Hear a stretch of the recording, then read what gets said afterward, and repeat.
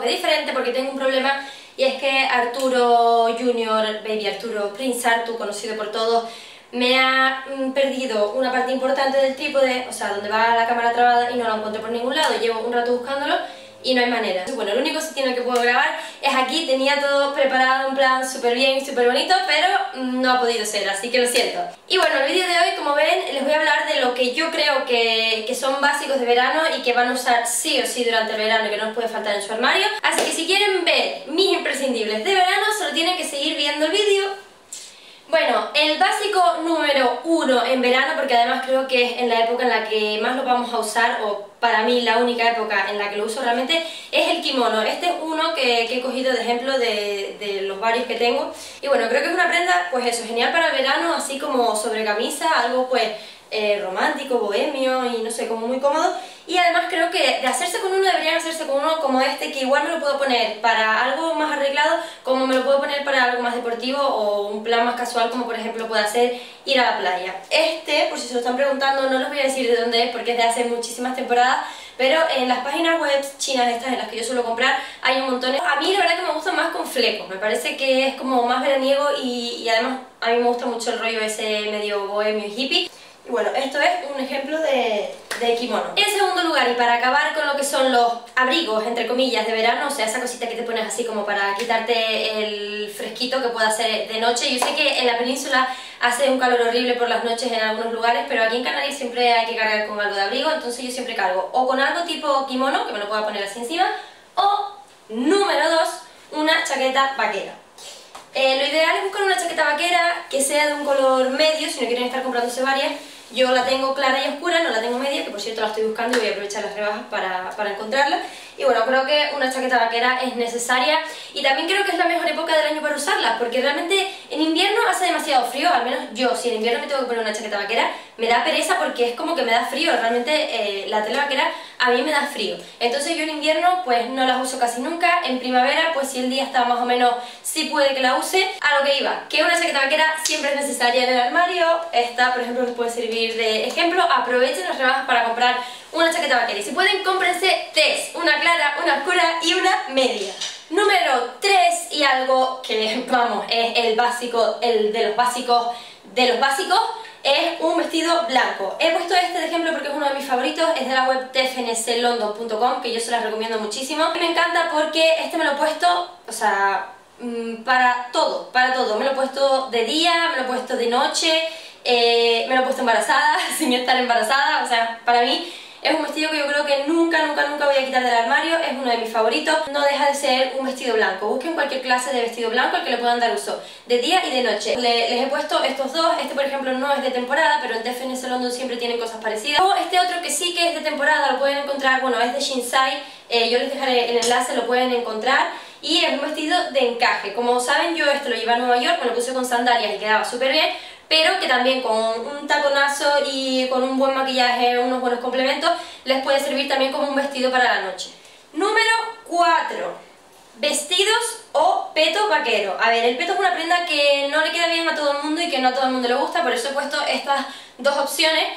Yo creo que un peto es pues una de las prendas más chulas y más juveniles que puedes tener dentro del armario. También creo que el peto vaquero es una de esas prendas que yo solo uso en verano, porque en invierno no te lo puedes poner, o sea, queda muy mal.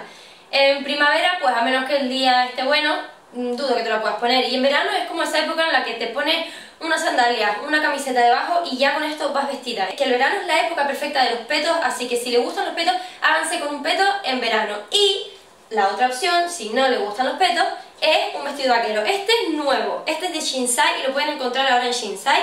Este se los enseñé porque me lo iba a llevar a Nueva York, pero nunca lo estrené, de hecho todavía no lo he estrenado y tengo ganas locas por estrenarlo.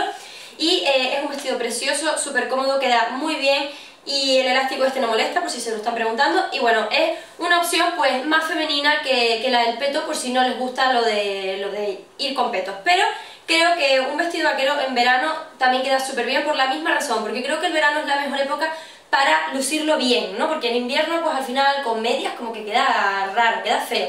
No sé, yo la verdad que las prendas así vaqueras, a excepción de las camisas vaqueras obviamente, no las veo fuera del verano y por eso creo que es un básico de verano que todas debemos tener en el armario. Creo que aquel era el 4, ¿no? 5, y no me hagan la rima, por favor. Camisetas básicas. Tienen que hacerse con camisetas básicas porque estas no solo le van a servir para el verano, sino que además la van a tener de fondo de armario durante todo el año. En verano se prestan a usarlas muchísimo. Yo, por ejemplo, esta camiseta a lo mejor ustedes la ven y dicen, va, me la pongo para ir a la playa o yo que sé, normal, para ir a trabajar con unos vaqueros, unos tenis o yo que sé. Pero esto te lo pones con una falda o con un short tal vez de encaje, con unos tacones, te pones los labios rojos, unos buenos pendientes, un clutch rígido y eso, lo acompañas con un taconazo y ya te lo puedes poner para salir de fiesta también. Entonces yo creo que lo que hay que hacer es buscar la versatilidad a todas las prendas, incluso a una camiseta que pueda resultar súper deportiva, hay que buscarle la versatilidad y yo creo que las camisetas la tienen. Y luego una camisa de rayas, o sea, una camisa de rayas es un súper básico y además eso, lo van a usar durante todo el año. Tengo otra de Zara que también es de rayas, pero las rayas son parecidas y el corte de la camisa también es diferente. Entonces, da igual con cuántas camisas de rayas se quieran hacer, porque las van a usar todas y todas tienen un uso diferente. Bueno, aquí parece que yo las estoy instando a comprar todo el rato. Y punto número 6, prenda número 6, para acompañar las camisas que hace falta, pantalones, shorts. Es la mejor época del año. Qué subido me da a mí. Es la mejor época del año para usar shorts, para lucir piernas. Yo casi prefiero los pantalones a las faldas en verano. Pero bueno, tal vez sea porque soy madre y eso de agacharme ahora con faldas como que lo tengo un poco complicado, con lo cual prefiero los shorts. Estos dos que les voy a enseñar ahora son de hace también mucho tiempo y no los he quitado porque, pues eso, los compré bastante básicos para no tener que estar comprando cada año un short nuevo. Estos los tengo en claro, que son de Zara, y estos también son de Zara, súper parecidos, pero de otro año, en oscuro. El oscuro le pueden dar también ese uso tanto de playa como de fiesta, sí, pueden salir de fiesta con unos shorts, yo he salido de fiesta con unos shorts vaqueros y queda súper bien, solo hay que saber complementarlo bien, pero creo que queda súper bien. O claro, yo creo, no sé, yo creo que a la gente le suele gustar menos el color claro, pero yo a estos les tengo un montón de cariño. Y pueden ver un post en el blog, que de hecho creo que se los voy a enlazar, porque me puse estos shorts claros con algo súper arreglado, para que vean que realmente las prendas, cualquier prenda puede ser versátil. Bueno, el caso que se tiene que hacer con algún short en verano, es la prenda estrella del verano. Eso creo yo, ¿ustedes no?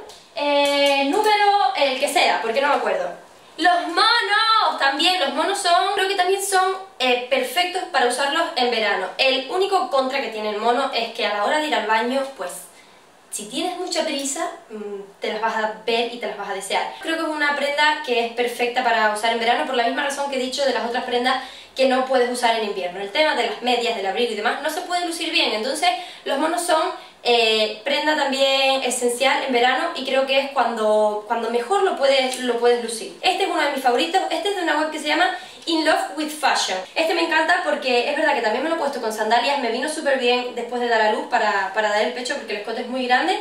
Y también me lo he puesto para salir de fiesta, tanto yo como mi hermana, que me roba la ropa. Que también, este es del año pasado, de Shinsai, pero también lo pueden conseguir ahora porque el otro día estuve echando un vistazo y lo vi.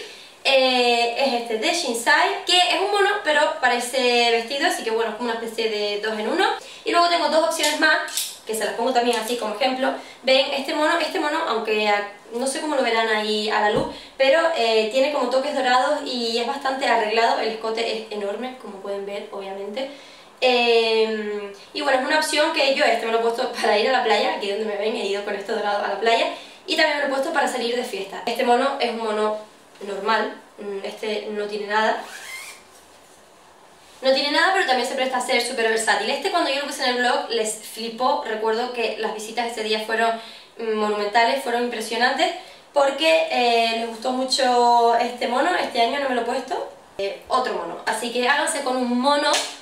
No con un mono chimpancé. Bueno, voy a dejar el chiste. Número 8, 9 y 10. Número 9.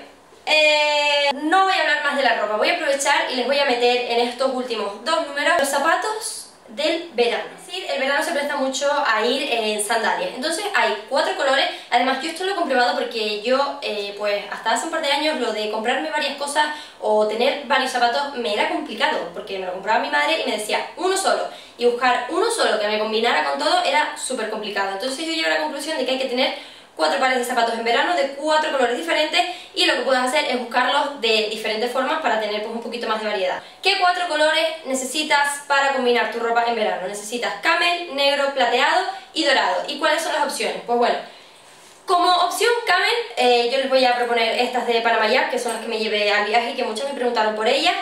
Por cierto, las que son de Canarias, que me han dicho, oye, que no puedo comprar en la web de Panamá Jack porque no envía a Canarias, no es porque Panamá Jack no quiera, es porque les ponen un montón de trabas en Canarias, como siempre. Pueden llamar al número de teléfono que tienen en la web de atención al cliente y ellos les dicen en qué tienda de Canarias pueden encontrar este modelo de sandalias. Y el número es gratuito, ¿vale? Pueden llamar de manera gratuita, yo creo que es una buena opción, al menos tenemos opción para saber dónde están estas sandalias. Bueno, eso, que me enrollo. Como opción camel, a mí me gustan estas tipo así gladiadoras y son súper cómodas.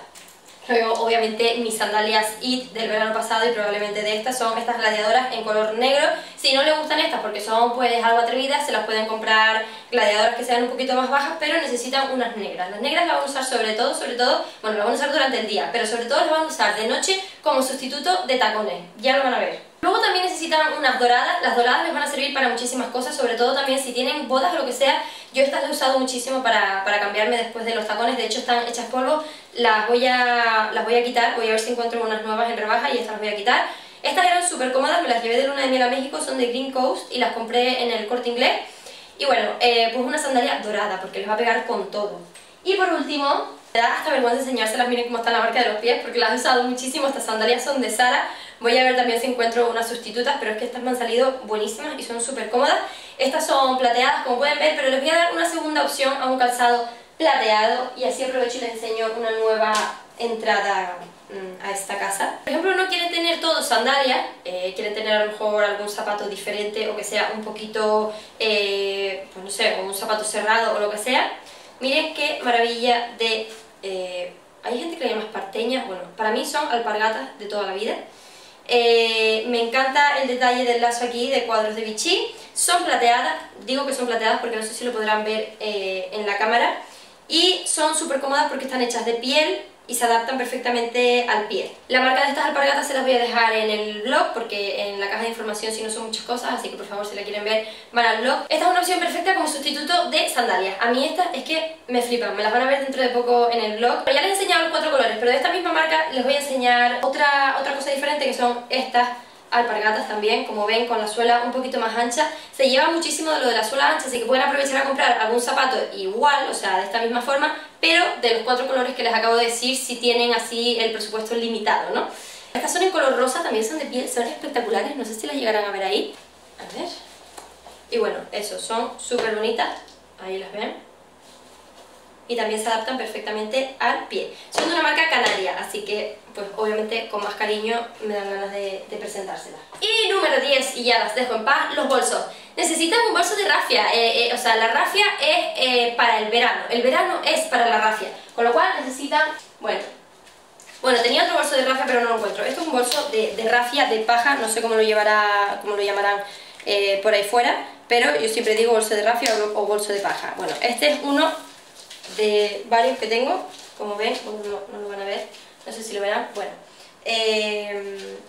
también te los pones de noche, o sea, quiero decir, aunque en verano te lo pones de noche, en invierno tú sales con esto y eres una basta, pero en verano esto se usa muchísimo, da igual para qué cosa sea, te lo vas a poner un montón. Pues eso, un bolso de paja o un bolso tipo clutch que realmente recuerde al verano, ¿no? Y tengo también una marca canaria que se llama Greenbacks, que la descubrí pues no hace mucho, y son bolsos como estos. En realidad son clutch, después ya ustedes lo pueden usar de lo que quieran, lo pueden usar de neceser para el bolso, de bolso para salir, para la playa, para lo que quieran, pero a mí me gustan para salir por la noche, o sea, porque creo que le da mucho rollo, a ver si lo ven ahí, creo que le da mucho rollo al outfit que te pongas para salir por la noche, con unas sandalias, repito, tiene como ese espíritu tropical del verano, medio hippie, bohemio, no sé, me encanta. Y luego este de las papayas me flipa, o sea, que me encanta, me parece súper bonito. Y bueno, son hechos a mano, de polipiel, y los tintes son naturales, y además son 3 generaciones las que hacen, de una misma familia, obviamente, las que hacen estos bolsos. ¡Me he quedado seca!